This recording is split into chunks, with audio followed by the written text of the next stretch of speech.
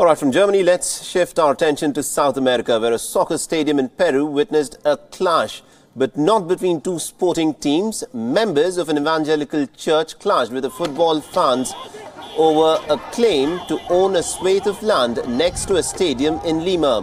Now, earlier, the members of the church had entered the building and painted over the club's emblems to set up a church. The soccer fans then stormed into the building and then chased the members of the religious congregation. One person was injured and several others were arrested. The religious group claims to have documents to show that it legally had purchased the property, while the club has called it an illegal invasion. It has also asked the fans to remain calm and not to resort to violence.